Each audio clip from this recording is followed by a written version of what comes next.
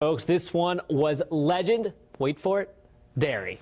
It'll be happy holidays in Washington as the Redskins snap their 6-game losing streak. Now, this is where all the excitement will begin on Thursday, right here on hole number 1. Tiger Woods ranked now 220th in the world. Now, your dad was a sports journalist and still works in the industry. How did he kind of influence your decisions to go into journalism? Now, Washington scored a point in every game but 2 throughout the month of December, and they continued riding that hot streak right into the new year.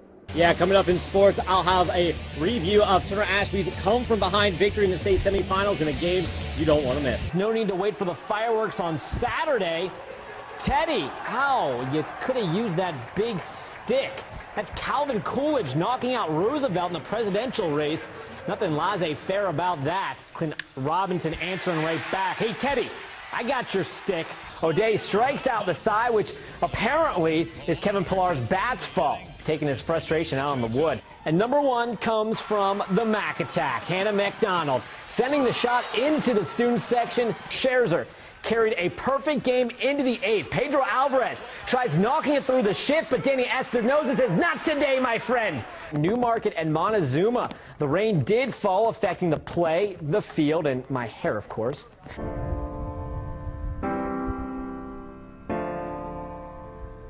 I was actually just beginning high school. I was in 9th grade at the time. I turned on the news and found out that airplanes had struck the World Trade Center. He first came to us right as 6 weeks post-injury, I think, and we were at Woodrow Wilson practicing at the time, and his mother was on the sidelines when I was talking to her, and he fell out of his chair right away, and she went to jump up, and I grabbed her and I said, "Just sit," and the guys went over, taught him how to get back up in his chair. Thank you. So, you know, I'm not too far from him, so, you know, it's all about, competing wherever you are, and that's what I was made to do. Woodrum on the play-action fake. Throws right down the seam. And is that intercepted? Yes. Marlowe's got another one. Because you always want to be humble with yourself. You want to have pride in yourself. You want to have confidence. It's all right. I can hang on to great laps. You're doing a great job, kid. Great job.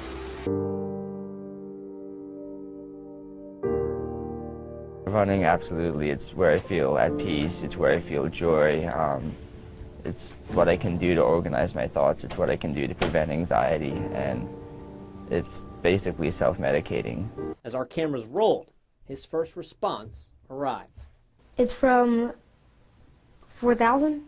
4,000 Defense Pentagon, Washington, D.C. Thank you for your recent letter to Secretary of Defense Chuck Hagel. Currently, any disease, injury, or congenital condition associated with any part of the upper extremity that prevents satisfactory performance of duty is disqualifying. It's all in the books. Everything's in the books. Film's in the books. Everything's in the books. So they were just waiting for that time. Yeah, Dean. And now your WHSV Sports.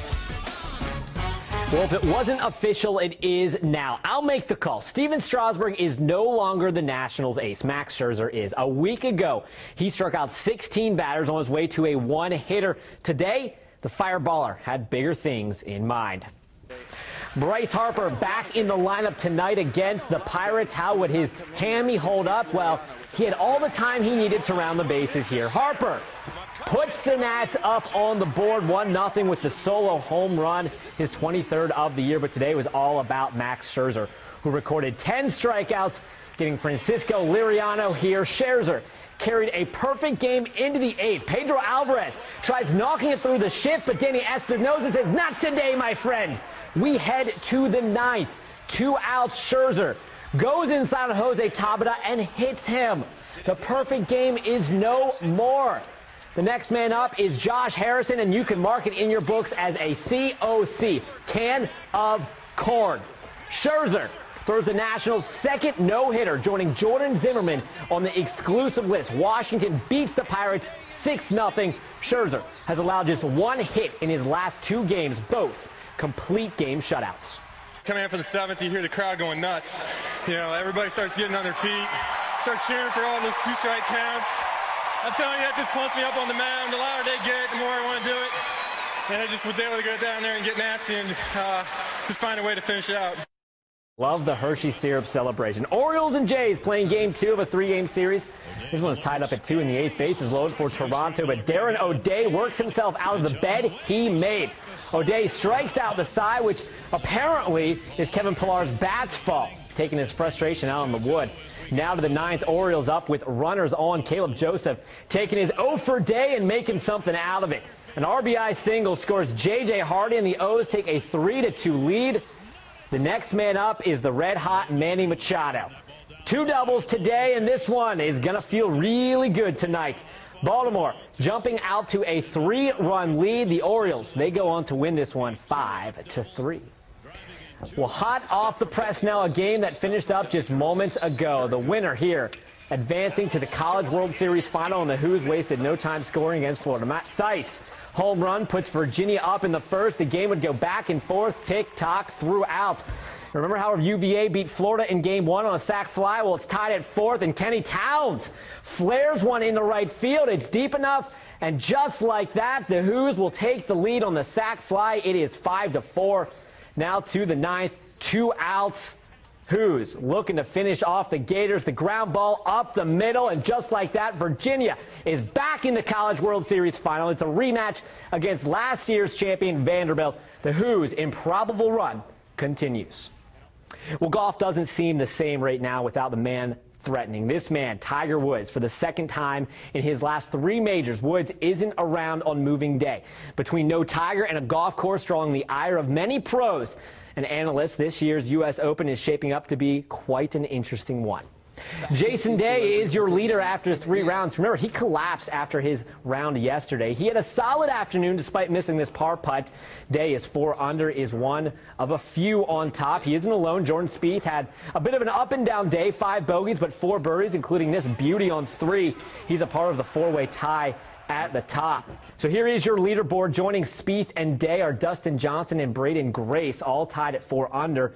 In 5th, Louis Oosthuizen had the day's best day at 4 under. He's tied with 3 others at 1 under, and Rory McIlroy, he's 4 over for the tournament, tied in 25th. Well, we did get a little RCBL baseball action in tonight. Newmarket and Montezuma.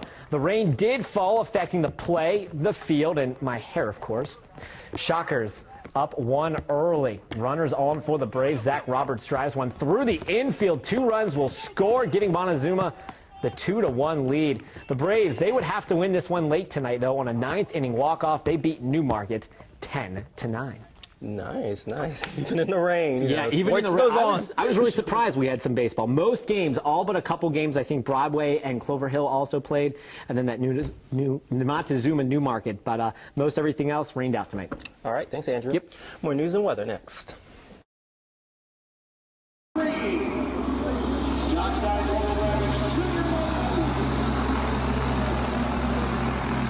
Like most drivers, Timmy Tyrell teamed into racing at a young age in go-karts. And it didn't take long for his rides to become bigger, badder, and much faster. Well, I was at 4 at the time, and my dad took me to a local go-kart track, Old Dominion Speedway. They were racing go-karts on Sunday, and he asked, would you like to get into it? Would you like to drive? Yes, that is Timmy Tyrell, better known as Minnie. And he's only 10 years old, competing in a sport against drivers that are more than 4 times his age. Minnie has won more than 50 races and is the youngest driver to run a late model. But success doesn't always equal respect. I'm very confident in his skill set and his driving abilities and his control. A lot of people will argue with me and say, no way should a 10-year-old be out there. Every step of the way, he's proven them wrong. I've always learned you don't want to be going on and on about yourself and bragging, you know, because you always want to be humble with yourself. You want to have pride in yourself. You want to have confidence. It's all right. I can hang on 2 parade laps. You're doing a great job, kid. Great job. For Timmy, though, wins are often secondary. His true passion is helping kids fight cancer, a topic that strikes a chord with him. It was painful, you know, because you can feel it, you know, it's awful, and I can't really describe it, put it into words because it's so bad. Minnie was 6 years old when he found out that his best friend, Ella Day, had a brain tumor. Trying to explain that to a 6-year-old, what is cancer? And I explained to him, you know, she was going to be losing her hair, that it was something really bad inside of her, and she was going to be very sick, but hopefully she would come out on the end okay. And he just said, you know what? If I can make her feel better today, then I've done something. One night while Ella and her family visited, Minnie was playing when he heard something. I overheard the parents talking about, you know, expenses, and he had a hard time with, you know, money because he had to miss work to take care of, you know, Ella. And I said, that's not right, you know. No family should ever have to go through that. That night inspired Minnie's mission. And I talked to my dad that night. I said, I want to do something about that. And at the time, I'd been racing go-karts. And I said, I'd like to raise money by racing my go-kart. Timmy started by raising a few dollars here and there. In 4 years, he's raised more than $270,000 for pediatric cancer research. You know, he was 6, the attention span of a 6-year-old.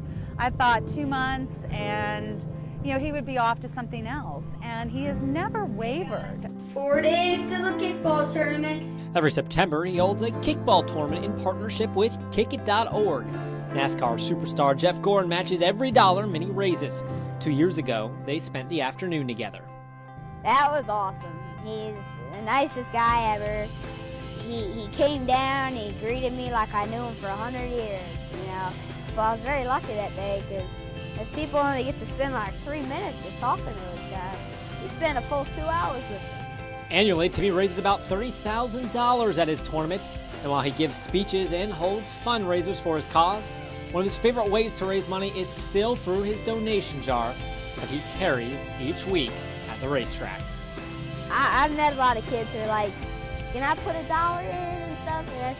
And that's special to me. That's something that just makes my mind like, wow, you know, they want to help too. It's not just me, you know.